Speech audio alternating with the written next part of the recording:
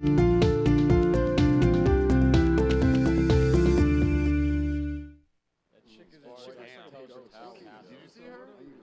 are you supposed to hang out with some chick that looks like a ghost? What are you? Are you Latino? Are you Asian? Are you black? Or what are you? Oh my God, look at her. We can't book her. Oh my God, look at her. Look at her, ew. We can't book her. Ew. She's an oddity.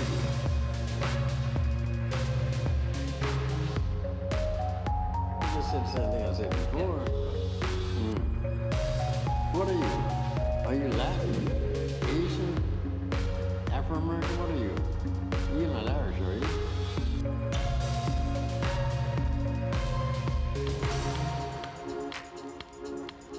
Damn.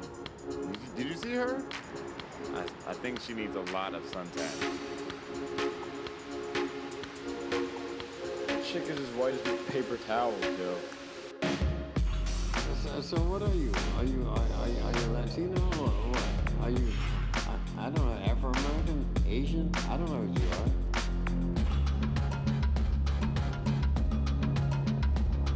are. You're not Irish, are you? Yeah, you look like you're mixed, but I can't figure out the mix. I know you're albino, but I can't tell what your tribe is. What is it? You're a mix. I know you're albino, but I can't tell what your tribe is. What is it? She's an oddity. Ew. We can't book her. Look at her. Ew.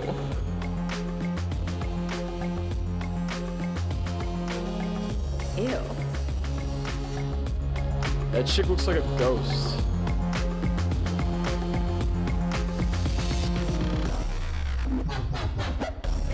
Oh my God, look at her. Look at her. Ew. How are you supposed to hang out with some chick that looks like a ghost?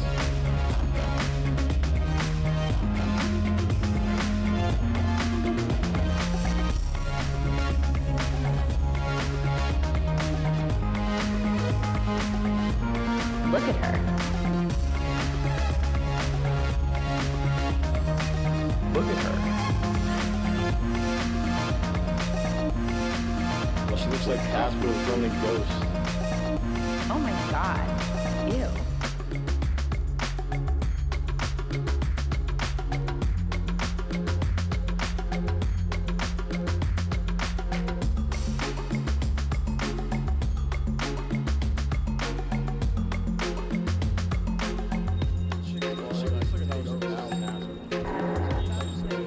She's so white, she made it snow.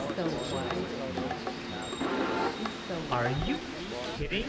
I can't book her. She's an oddity.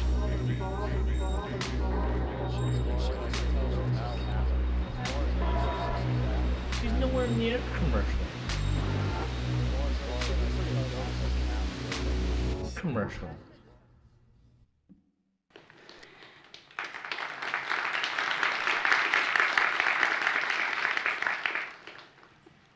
Hey, Casper.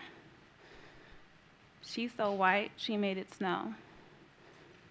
Oh my God, that girl needs a tan. What are you thinking when you look at me? What are the voices in your head saying as you look at me? Those voices that you just heard, those are the voices that flow in and out of my mind all day, all the time, throughout my whole life, both innocently as a child and professionally as a model. Those are the phrases, the words, and the questions that have forced me to restructure my mind on how I see others, how I see myself, and how I see our beauty. In my life for a long time, I was very withdrawn, afraid to meet new people because I didn't know how they would perceive me. I didn't understand why my albinism, the color of my skin, made me so different.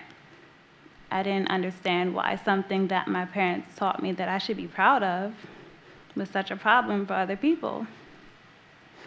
But by the time I turned 14, I knew one thing clearly. and that was that I wanted to be a model. I thought, hey, I'm tall, I'm slamming, I think I'm kind of cute. Why not? And if people started to see more people with albinism, then maybe they wouldn't be so shocked by it. I could live and lead just by being me. Fortunately for me, I have a mom who's very supportive of my dreams to become a model, and a mentor, a woman named Shanae, who wanted to help me pursue my dream. She invited me to my first runway lesson, and the room was filled with beautiful girls, tall, all walking back and forth confidently in their stilettos. I walked in very shy and trying not to be noticed, trying to fill out what I was getting myself into. There was a coach there. He was there to show the girls how to walk, fix their postures, and just everything a model should know. It was my turn to walk. I was really nervous, almost as nervous as I am right now. I thought, this is my time, so I held my head up high, I put my hands on my hips, and I gave him what I thought was a fierce walk, and stopped right in front of him. And I waited, and waited, and waited for some kind of comment, a critique, anything that would help me improve my performance. He said nothing. He just stared at me. And shortly after, a confrontation brewed between him and my mentor, and he walked out and slammed the door. After, she pulled me to the side, and she was very upset. She said, I want to tell you what just happened. She said, that man asked me, why did I bring you here? Is this a joke? She will never become a model or have a day's work in this industry. You're wasting your time, and you're wasting my time. My heart dropped. She said, I'm telling you this because I need you to know that you have what it takes. You will become a model, and you will prove him and many people like him wrong. Who should I believe? Should I believe him or her? Should I believe the voices swirling around in your heads, or should I believe my own? Shanae was my spark. To have someone believe in me so much, to challenge something that someone said that she knew for such a long time, was all that I needed to fight my fight. And fight I did. It was just about a year later. I was around the age of 15, and my mother, she just started to let me ride the public transportation alone. The bus pulled up, I boarded the bus, and all eyes were on me as usual. So I found myself to a window seat. I sat down and tried to zone off into my own zone. And I heard a voice that snapped me out of my trance, a little girl. Mommy, Mommy, look at her. I turned, and it was a young girl and her mother. She was giggling and pointing at me. Mommy, Mommy, she looks like... And I was just so frustrated. No longer did I want to let people's voices take such an effect on me. I wanted to stand up and defend myself. So I turned to that mother and her daughter, and I was like, people need to teach their children not to point and stare and make fun of people because of the color of their skin. How dare you? And it was really awkwardly quiet. And I started feeling good, like, yeah, I told her. And the little girl began to cry. So I'm like, well, what's wrong with her? I'm the one getting teased here. And her mother said, well, if you were listening, you would have heard her say that you look like her Barbie doll, Alice. That's her favorite doll. And what she said was not meant to offend you in any way. It was a compliment. I felt terrible. I felt so bad making a happy moment for this child into a sad one because I was locked into a perception of her. I had seen her one way and one way only. I had to ask myself, do people really see the way that I look as something negative, or do I just expect them to? Now here I am, 10 years later, 25 years old, and I find that that girl that could not even become a model is on the cover of the September 2015 issue of Ebony magazine.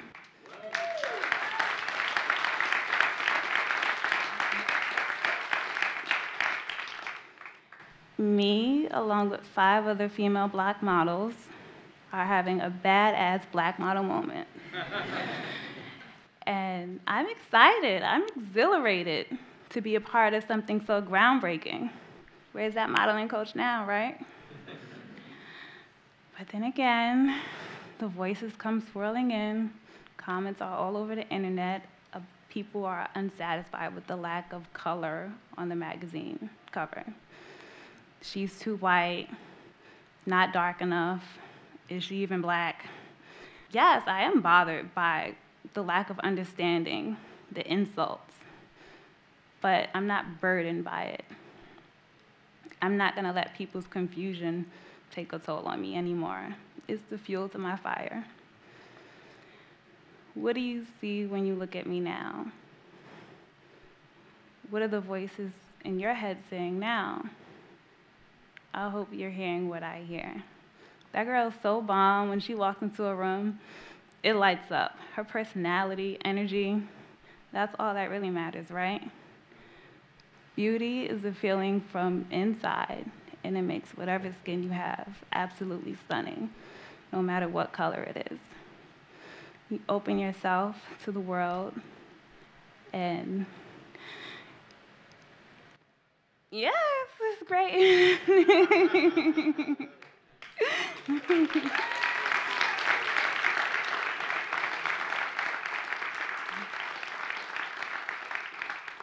I'd like to thank Mimi, the designer of this dress and all the other garments, and my beautiful dancers, and Monica Watkins, my friend, and and Robert Galansky, everyone who helped me.